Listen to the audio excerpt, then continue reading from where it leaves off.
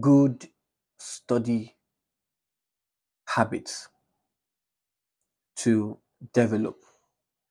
And that's what we'll be talking today in the Life Mode and Reality podcast. So it simply means that um, if there are good study habits, there are also bad study habits. Good study habits includes finding a quiet place, a location to study, taking breaks, setting goals, taking practice tests. These are the things we will talk about in this podcast. Studying can be hard. The good news is that anybody can develop good study habits to make studying more effective. And not just effective, efficient and enjoyable. So it's not something, a good study habit is not something to endure, it is something to enjoy. So you want to develop a good study habit, right? And that's the reason why you're listening to this, because you want to know, okay, there's something I've been doing, it's not working. What can I do better? Let me begin by saying start small. Yes, start small. Don't expect to do everything in this list that I will be sharing with you in this podcast. At least not right away. Okay. I'm not saying, okay, abandon them, don't talk about them again. But what I'm simply saying is start small. Okay. So you can pick one or two instead. Um, it is also important that you set realistic goals for yourself. And I will explain this because we have realistic goals, we have achievable goals, we have expected goals. Okay. Realistic goals talks about this is what I have achieved. Realistic goal is more or less saying this is the level that I am right now. That's the level I am right now. I'm in level 20, I'm in level 30. Achievable goals talks about what you've achieved. What success have you presented? What success have you had? Okay, so I studied this and this was what I had. I had an A in this. Achievable. Expected goals is what do I need to do to get to the level that I intend to? Okay, that I intend to. So that is why this good study habit that you need to develop will be very crucial towards your academic success.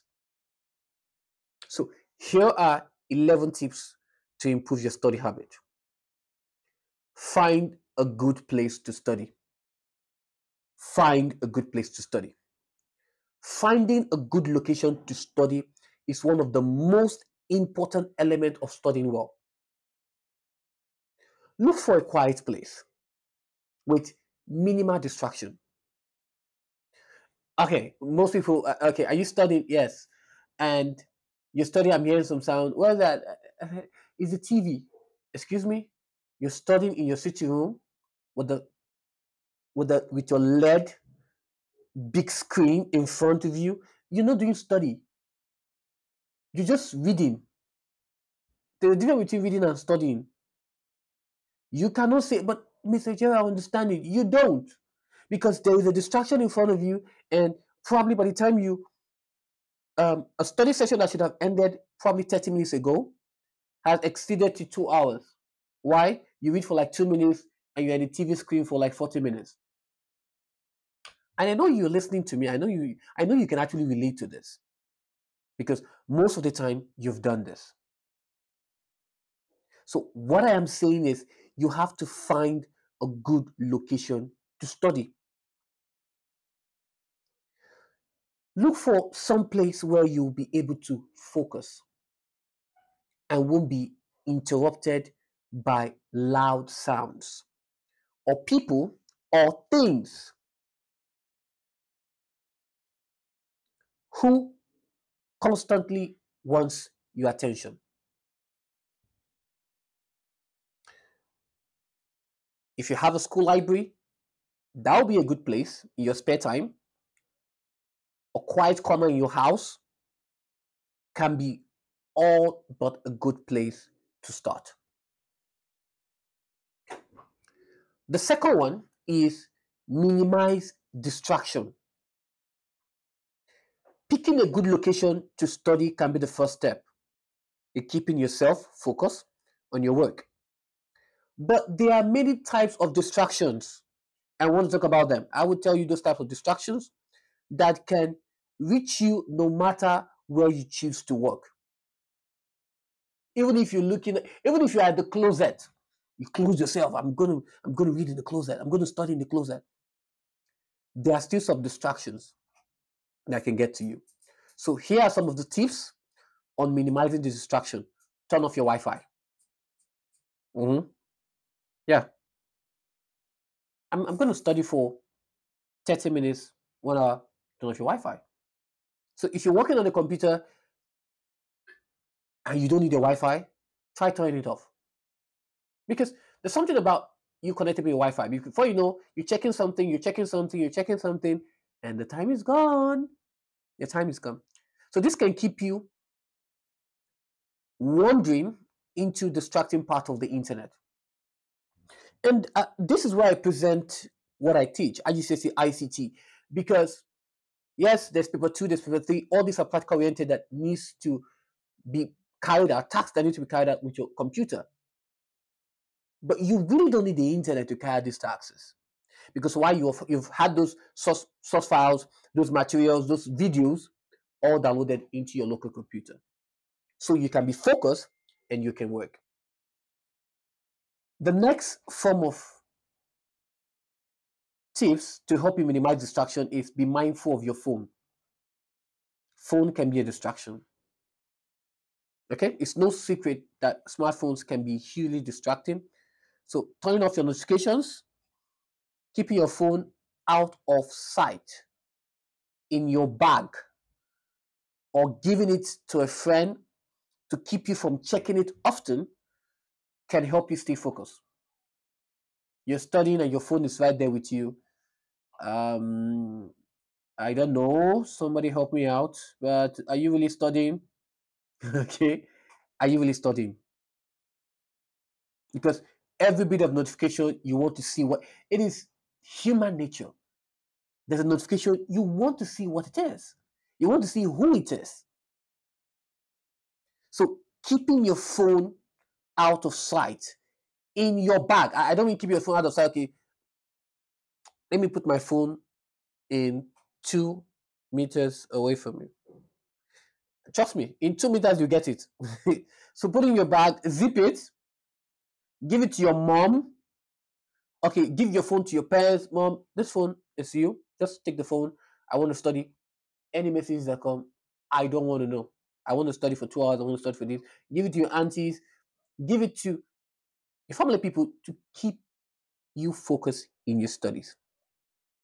Study with a friend. Study with a friend. Sometimes studying with a friend or two, whether or not you're working on the same materials, can help you and keep you accountable and focused. Can help you focus, can keep you accountable. It can make sure each of you are on the same page about studying. Because obviously I can't be studying, this person is studying, A is studying, B is studying, and C is probably, I don't know, stressing or with his gadget, then that is not a very a good study um frenzy, if you want to call it that way, right? So everybody has to be on the same page. We are all studying, our gadgets are out, and this is us studying. So studying with a friend can actually help you in mind to stay focused. So it helps you to, it keeps one another from any form of what? Distraction. What we call distraction free. At least until it's time to take a break. And here's the thing about studying with a friend when it's time to take a break. When it's time to take a break, it's not a time where you start gisting, and you gist away till you forget that you have to go back to your study session. So it's two sides of the coin, two sides. So you have to be careful. If you're studying with a friend, you have to ensure that everybody's on the same page. If we're having 5 minutes break, we're having 5 minutes break. If we're having 10 minutes break, we're having 10 minutes break. They shouldn't be, okay, we can get back to it later. No. Don't break the chain. Take breaks. Take breaks. Taking intentional breaks has been linked to better retention, increased attention, and boosting of energy. Research have even shown that working for around 50 minutes, then giving yourself probably a 10 to 15 minutes break can lead to optimal productivity. Okay, so here are some of the ways we can take breaks. Okay, how do you take a break? Because most people say, okay, it's time for me to take a break. So what kind of break are you taking? Taking a break is not going back to your television set. Okay, wow, I'm taking a break. Let me watch this TV series. Some TV series are 40 minutes. Hello. Some TV series are 1 hour. Hello. I'm just taking a break, Mr. Joe. I'm taking a break. I'm watching this TV series. No. I'm just taking a break. I'm watching this Discovery. No. Mr. Joe, I'm just taking a break. I'm watching Netflix. No. You're not taking a break. You're breaking from your study session. So one way to take a break is take a short walk. Listening to a mood boosting song, to instrumental, something that would put you in the right mind for study. You can relax with a friend. Taking a break could also mean having a dialogue about what you studied, right? Just gisting about it. You can stretch, you can meditate, you can zone out and daydream, you can have a snack, take a shower, you can clean your room. You can use, okay, all right, I have like 15 minutes to spare. Let me use this time to clean my room. All these are the recommended ways of taking a break. So not all breaks are created equal. Checking your phone or social media as a study break has actually been linked to a decrease in performance. So, okay, let me just check what's happening in the social world. Nobody wants to know what is happening in the social world. They don't even know what you need to know, right? So, it's not important.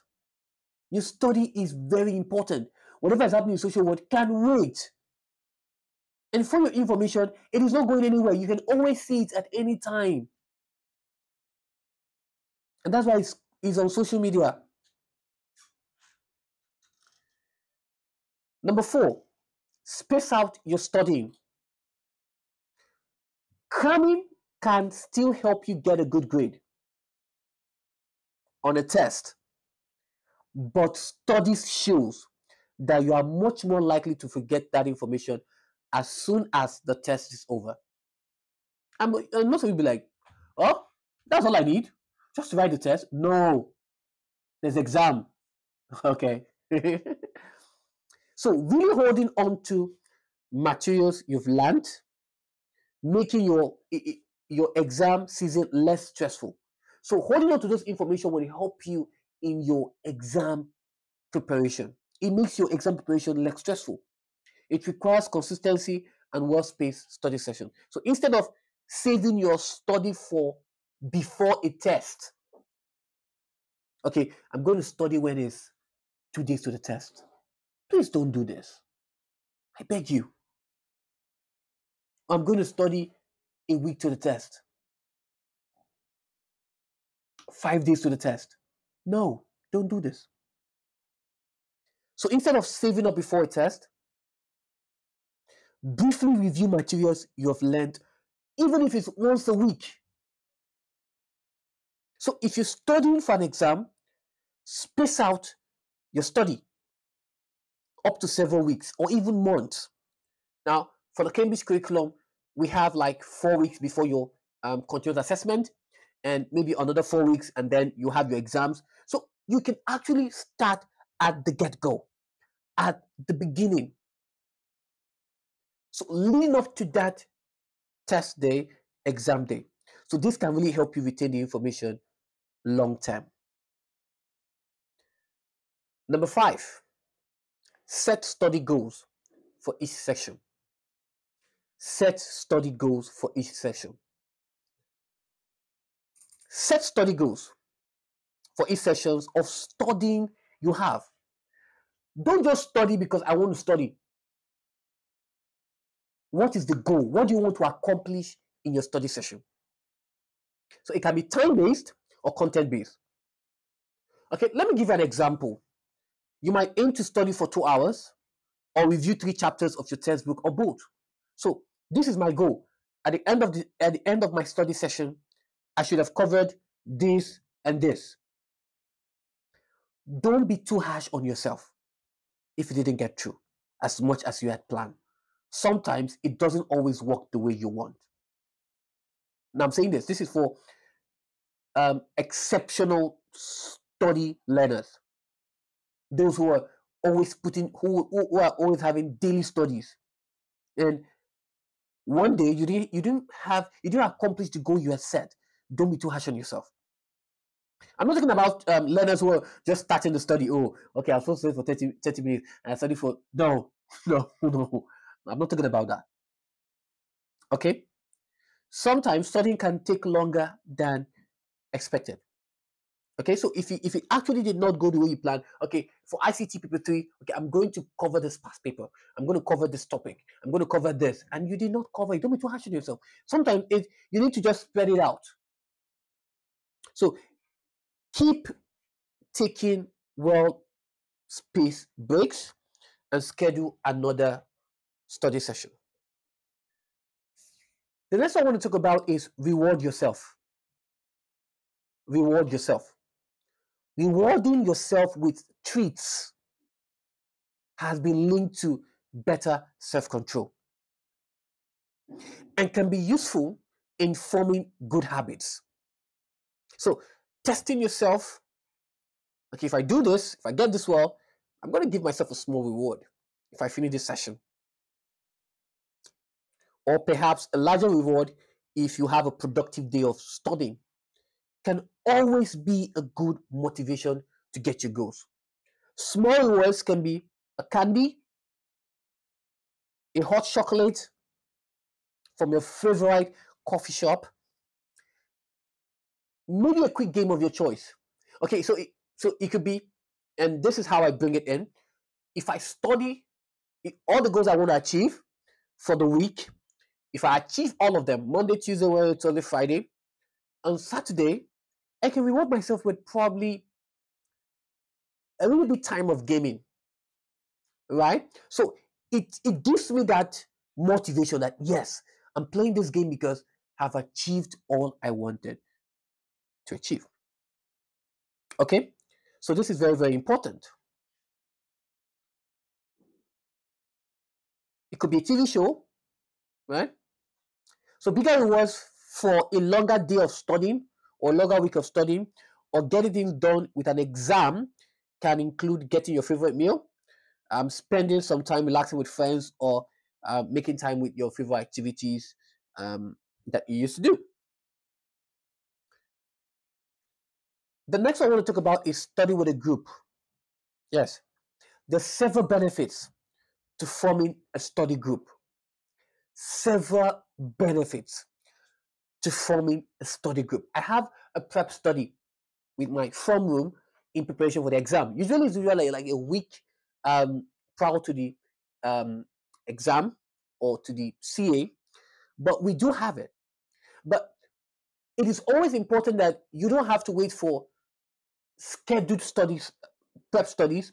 You can actually have your own private studies prior to the study sessions or to the prep studies that is being scheduled a week to the exam. So it's not when it's a week to the exam that you start your study. Studies are meant to be started at the very first day of school. So there's several benefits to forming a study group. So, and group members can help one another walk through difficult problems, especially when you're having that issue. There's always the same. A problem shared is a problem solved. So when you get stuck in your private study, a study group becomes an eye opener for you. A study group can become an eye opener for you. Okay, because somebody in the study session can help you in walking you through that difficult problem. And if it's ICT, I might have a thing or two. Okay. All right. So it helps you to provide a form of encouragement. It holds each other accountable to studying goals. It provides different perspective and makes studying more enjoyable. Even explaining those difficult concepts to others can help with comprehension and retention. So if you have a study group, a group study session, set a goal. Even if it's a study group, there should be a goal so that everyone can work together. And don't forget to take periodic breaks as you would in studying by yourself. Take practice test. The proof that you have successfully studied is the test that you have performed exceedingly well. Is the pre-test. Let's see that one. Is the pre-test that you've studied well. So you've studied, Mr. Jero, I'm done studying. The proof is in the test. The proof is in the performance of the practice test. So test and practice tests have been long seen as useful tools to help students learn and retain information. Besides revealing gaps in knowledge and reducing exam anxiety, being tested makes us retrieve information from memory. A powerful study backed way of holding on to information we've learned. Okay, so when you're done studying, and I do this in my study prep, where I give everybody probably an hour to just glance through what you've done on your private schedule, just go through all those things, and once the time is up, I give them a form of assessment, a pre-assessment, to check on what you've studied. The proof that you've studied is in the performance of the practice test. So your performance will tell me how well you studied. Have you studied very well? Have you studied well? Or have you studied exceptionally well? So you don't have a practice exam, I got you covered. So here are several ways that you can test yourself. That's what this podcast is all about, to show you how you can study effectively. So number one, what I do, and these are things I do, create flashcards. You can manually create the flashcards, or you can actually go to websites. And for those who probably don't know those websites to go to, you can send me a message. It's right there on my YouTube channel, Ajiro Tech, and I will send you some links on how you can create your flashcards. Okay? Write your own questions. Write your own questions. Writing your own questions would give you an in-depth understanding of what you've studied. Okay, I'm studying presentations. It's practical, it's theoretical. Okay, so what are the questions you can form from it? In practical, how to import the RTF, how to make use of the master slide. In theoretical, how can you even insert images into your slide master? What's a link slide? What's a placeholder? All these are very important. Search for practice questions online. So you're probably going to presentations and you're wondering, or you're probably going to the effects of using IT. And you've come up with your questions, but you need more. Well, for ICT, you have Ajiro Tech. There's a YouTube channel. There are very helpful YouTube channels that you can actually go to get your work covered. So you can go to Ajiro Tech, search for that topic, and go through those materials, and from there you can be able to form questions. There are even topical questions on Ajiro Tech where you can actually pick them, try to attempt them, and then watch how I'm able to provide the answer to each of the questions. It's always advisable if it's within your study session and it's during your short breaks, you can actually go into my YouTube channel, look at those materials, download them into your local computer, and then you can turn off your Wi-Fi. That's if it's within your study breaks, right? If it's chemistry, you're having some issues with chemistry. I don't know, like maybe some aconic acid or base or something. I'm not a chemist, okay, but I get by. Okay, all right. So you can actually find some resource materials from Ajiro Tech. You can actually find some resource material from Physics for Everybody, right? So all these are very, very helpful for you. Okay, so that would help you to be able to say, okay, let me look for these materials that I'm looking through. Very, very important.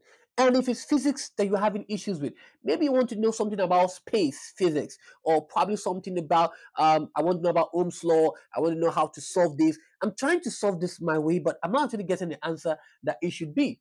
Well, you're in luck, because there's something called Physics for Everybody, because literally it's for everybody. It's not for somebody. It's not for maybe anybody. It's for everybody. And when you go in there, there's so many resource materials from not just past papers, but topical questions, topics being treated that would actually help you. So all you have to do is go in there. If it's within your study breaks, you can actually download those contents to your computers, and you can actually watch them to see how that was being solved. Not just solved, thought of, the steps, the methods on which they can, those particular formulas were derived, that particular question were being solved. It helps you a lot. So that this makes your practice test to be very, very rich. And one of the ways is, if you haven't finished, go to Physics for Everybody, pick those questions that he's about to solve, try attempting them before playing the video. So you can see the method he's used to solve and check with yours and see what is he doing differently. How can you also bring this method to what you have, and that will make your study to be very, very rich. Have a quiz. Have a friend quiz you. This is another way to also checkmate your study. Have a friend quiz you. And whether you have a friend or you don't have a friend, well, I still got you covered, because there are some quizzes I have for ICT on Kahoot that you can actually use to actually quiz yourself to say, okay, well, I've studied. Let me see how well I've studied, right? But if you have a friend, you have a parent, and I had a during my study prep. I'm going to share something with you. During my study prep with my student, one of my learners went off from the study prep. So I called the mom, like, hey mom, your daughter is not in the study prep. She left. And she said, oh yes, I'm so sorry about that. And she left because this is the time where I get to quiz her on what she studied. And which is so cool. I was super excited when I heard that. I said, Ma, please, by all means, go ahead. That is an extension of our study prep. So it's always very important when I see parents working together to ensuring that we bring the best out of that child. How cool is that? So have a friend quiz you. The next one is use your own words. Use your own words. Expressing an idea in your own words increases your understanding of a subject, and it helps you bring um, hang on to that information. So don't just form. Most of the time we look for those materials online, but few times you can actually bring out words, right? Use your own words to see how you can be able to tackle that question. Express your own ideas. And by the time you express your own ideas, trust me, in ICT Paper 1, you're not always wrong. There's always something in there that I can use, I can fine tune, so that it makes your understanding far better. So after you read a section of text, summarize important points. Summary is very important. You can actually summarize what you've studied. Okay, I studied this topic. Let's see how I can summarize them. So this is very helpful. The next one is ask for help. Ask for help. You might find yourself stuck on a problem or unable to understand the explanation in the textbook. Somebody who is able to walk you through the issue might provide a fresh explanation you need. And if it's ICT, I tell you, right? If you put up a comment on my YouTube channel, I'm very likely to respond in the next 20 minutes or less. If it's more, probably I'm offline. If it's an issue on physics, you go in there on physics for everybody, you put up a comment, and he's going to respond. Right? So ask for help. When you have an issue, please ask for help. You can approach your teachers, okay, or your classmate who is proficient in that subject, okay, or your study members, okay, for new ways on how you can understand what you're stuck in. So feel free, right? So it feels like you can benefit from being coached through the subject, right? And most times, if you still need a special attention, right, you might actually need to consider having what? Looking for a tutor. Okay, so that is another way that can help you when you're having those issues and you're being stuck on it. Finally, take care of yourself. At the end of the day, your brain is an organ in your body. Take care of it by taking care of yourself. Get regular exercise, eat well, don't overdrink, get good sleep, and take care of your mental well-being. And I'm going to break this down a little bit because when we talk about sleep, study has linked sleep deprivation to decreased cognitive function, including reduced attention span. Doing worse on test. Everybody sleeps needs are different. You need to recognize that. But as a student, you typically need between 7 and 8. I can even add and a half hours of sleep a night. Plus, getting more sleep can make you happier and benefit your social life. Okay? Your study life. Food is important as you study. Try to incorporate more fruits, vegetable, plant sources of proteins. These are very, very helpful. Okay? Unsaturated oils like olive oils into your diets, all of which have been linked to better cognitive performance. Exercise. Exercise brings oxygen to the part of your brain responsible for thought. Encourages the development of new nerve cells. It boosts brain cells connection. This makes for the brain that are more neuroplastic and efficient. Plus, it brings a host of other health benefits, like lower blood pressure, reduce mental strength, and even weight control. Mental wellness. Your mental wellness is important because it helps us to deal with stress, improve your relationship with others, allow you to live more meaningfully and be more productive in your work. Exercising, eating well, getting good sleep can boost your mental health. This is very important. And I hope as you follow through on all the things that I've talked about, I see you having a very wonderful grade in your CA, in your internal exams, your Cambridge exam, your EdExcel, in your AS, Cambridge AS, A levels, your SAT exams, any curriculum that you're currently doing. I see you having a very good grade. And I'll see you in the next one. Bye bye.